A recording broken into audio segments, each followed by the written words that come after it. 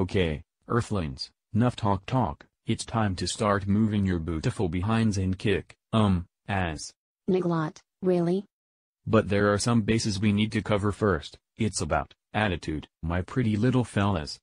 Many of you feel out of whack and powerless, not knowing how to change things at all. You Earthlings have a tendency to view the changes ahead of you in a dire, doom and gloom light. Get rid of all the negativity and fear holding you down. But hey, in all fairness and honesty, it's a hugely attractive opportunity to create the best of all possible worlds. Embrace the fun and the awesomeness of that task and just have a blast. And hey, rock and roll.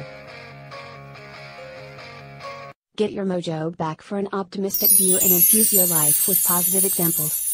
You Earthlings have already accomplished incredible things. You have put a friggin' science lab into orbit and have kept it there for decades. Woot. Let's pause for a moment and celebrate this achievement.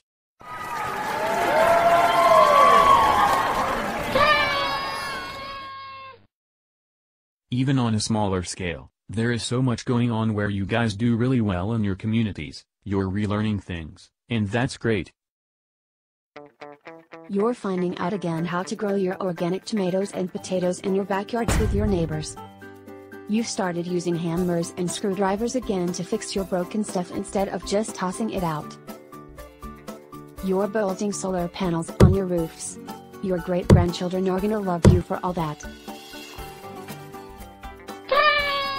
It's a good thing to bathe in an ocean of possibilities, potential and positive examples. You're poing, Jumupsa.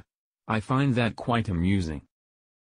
Scan your lives for what you can be grateful for. Replace your waves of fear, worries and complaints with ripples of hope and send them all across your planet and out into space.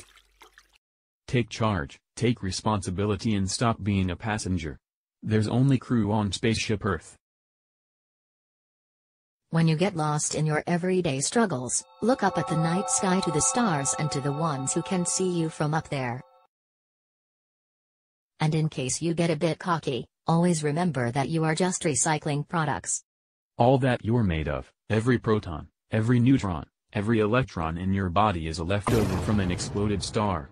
We just don't know how the morons came into the equation. Look at yourselves from outside to readjust your priorities. Earth first and no nonsense when it comes to that. We would like you to immerse yourselves now into some moments of gratitude and awe for your mothership, Earth.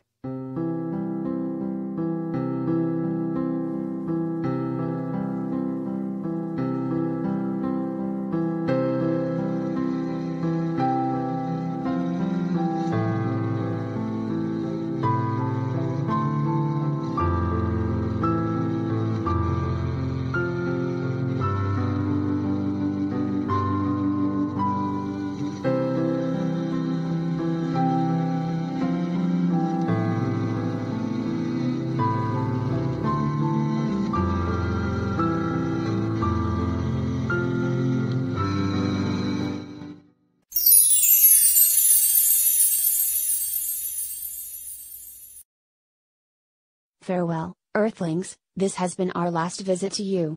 We wish you well. Be strong, be cheerful and be bold.